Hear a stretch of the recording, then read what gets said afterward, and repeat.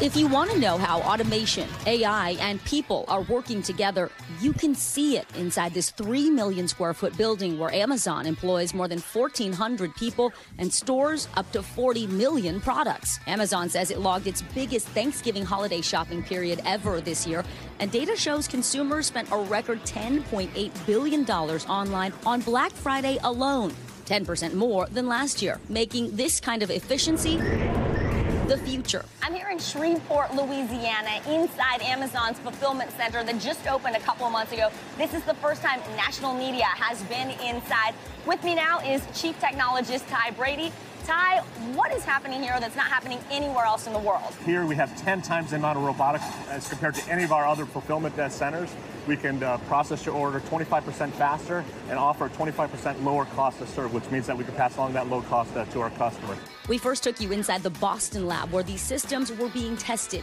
This holiday, thousands of these robots are now fully operational, including Sparrow, Cardinal, Sequoia, Robin, and Proteus. It's possible because here everything is containerized. Instead of humans walking miles a day to get products off the shelves, the items are put into blue and yellow bins that robots can easily maneuver. We don't want people to lift heavy objects. We don't want people to take boxes and put it over their head or reach down really low. If we can have a robotic system do that for our employees, all the better. The injury rate at Amazon is higher than those at other comparable warehouses, according to a report by the National Employment Law Project. But the company says technology like this has helped make substantial improvements to safety. In March, Amazon announced its reportable incident rate last year was 6.5 cases per 100 workers, down from 6.9 cases in 2022.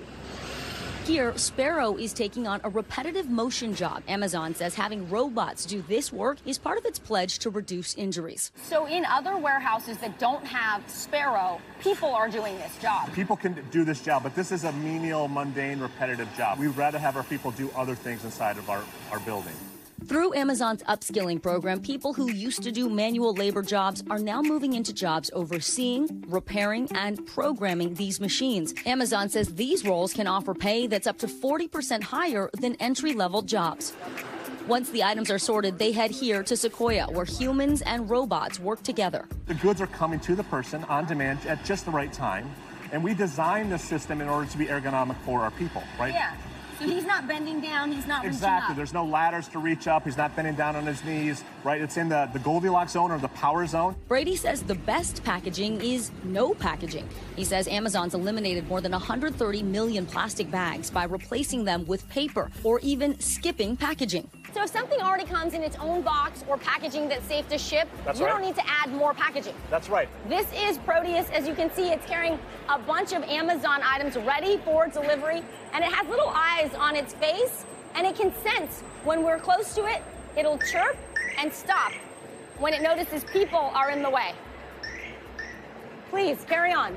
It looks like a Roomba on steroids, but these robots work on the floor, and when there aren't enough of them, human workers push and pull those heavy carts. Brady says the future will never be fully automated because people need to design and program the robots and keep them running.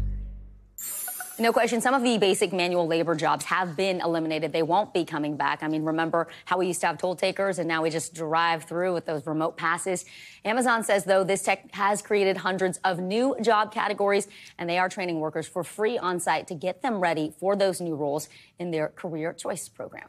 Thanks for watching. Stay updated about breaking news and top stories on the NBC News app or follow us on social media.